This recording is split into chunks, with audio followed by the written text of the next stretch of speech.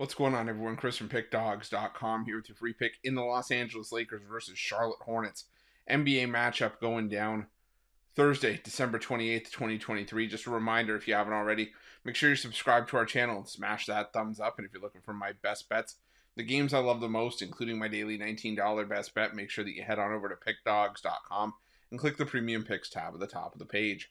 But let's get to this one between the Los Angeles Lakers and the Charlotte Hornets. The Los Angeles Lakers coming into this one losers of 5 of their last 6 and 6 of their last 8 after a 126-115 loss at the hands of the Boston Celtics in their last matchup. Meanwhile, the Charlotte Hornets coming into this one looking for the rebound themselves here. Losers of 8 in a row after a 113-104 loss at the hands of the Los Angeles Clippers in their last matchup. And you know, the Los Angeles Lakers, I think, just goes without saying, they are the better team right now. They are the healthier team, as the Hornets are still missing LaMelo Ball. They're still missing Frank Ntilikina.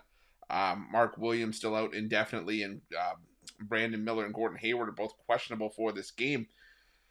But the thing for me with the Los Angeles Lakers, though, is that even though they don't have Anthony Davis or LeBron James listed on the injury report at the time this video is being recorded, there's always that concern that these guys pop up on the injury report the morning of, or even that, you know, maybe just at a moment's notice, the Lakers decide to hold some of these guys out, maybe give them a rest day. Who knows?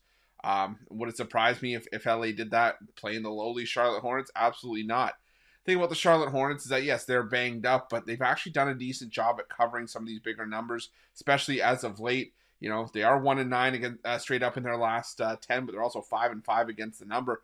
They were catching double digits in back-to-back games against the Nuggets in Denver and the LA Clippers in this same building just a couple nights ago. Lost those games by 7 and 9 points respectively, and now we're being asked to lay 13 points with the Lakers. And the Lakers, just like I said, they haven't been winning games as of late, and the ones they have been, for the most part, they've actually been, you know, playing somewhat close. I mean, they were laying 3.5 on the road against the Spurs, only won that game by 3. On the road, you know, they beat the OKC Thunder, and that was a nice win. But this Lakers team just isn't blowing teams away right now, and I think they could allow the Charlotte Hornets to kind of sneak in the back door. And like I said, especially if one or both of LeBron James or Anthony Davis end up getting some rest in this game, I think it could, like I said, open the door for Charlotte here. So it's a boatload of points, and I think I'm just going to take them with the Charlotte Hornets in this one. That's going to be my free pick.